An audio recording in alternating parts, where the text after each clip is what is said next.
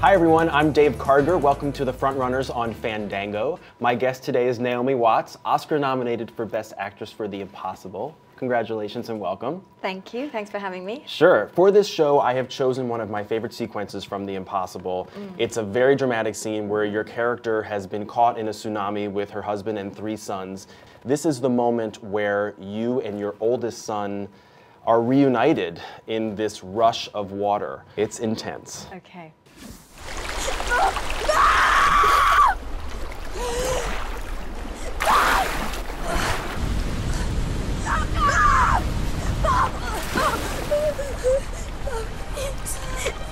Never do that to me again, Mom. Now, I just want to know logistically, how did you even do this? Where are we here? This is in a water tank in Spain, and when we're together, we're in this sort of giant, oversized flower pot, and we're both sort of hunkered in. Yeah, it's intense. And Maria spoke about this moment because she had been underwater for so long and sort of given up, actually was willing death, and then heard the voice of Lucas, was totally alive again, and obviously the will to live came surging back. Well, another miracle happens right here. We have to find something. I'm here. I'm not that tree. That tree over there. Yes. I mean, who would ever think they'd be so excited to see a tree?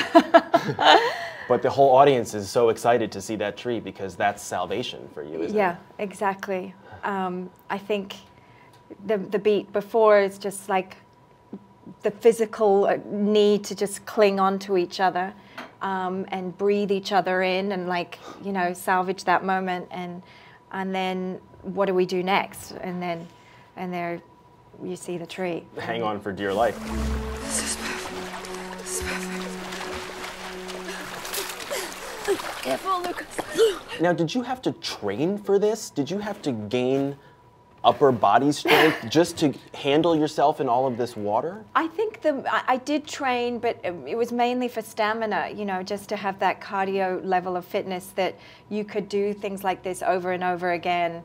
And we were going up and down that water tank, you know, 15 times a day, and fighting currents and things like that. And so, yeah, just creating a level of stamina so I could keep up with a 14-year-old athlete. Right. Well, there's some really beautiful moments between mother and son here. I'm scared.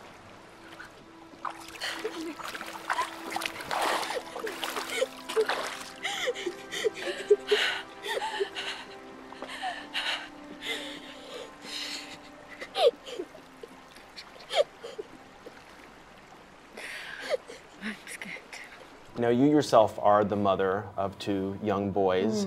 When you're doing a film like this where you are a mother and the relationship is so intense between you and the actors playing your sons, do you almost feel like you're cheating on your own kids? Do you give them an extra special hug when you see them at the end of a shooting day?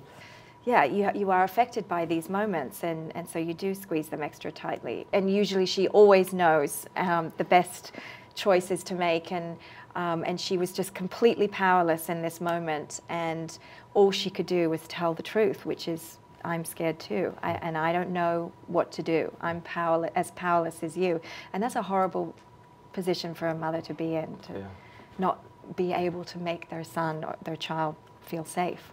Well, you're doing a good job of it here.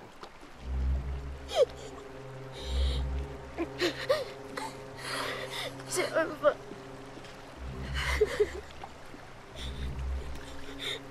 Is it over? And just the makeup here is also remarkable. What went through your mind when you first saw yourself in this bloodied form? Yeah, I mean, it was pretty intense, and it was a long day in the makeup chair. And I had to be careful about when my kids were coming to the set for set visits. That would be traumatizing. Yeah, but we were careful. We would talk it through with the kids and show them that, you know, red wounds on the hands and stuff can be easily wiped off. So they understood. As long as you're walking and talking in the same way, they don't take it that seriously. I mean, they're constantly doing scary face paints themselves. So. I'm sure. Well, your director, J.A. Bayona, ends with a beautiful shot here. I don't know.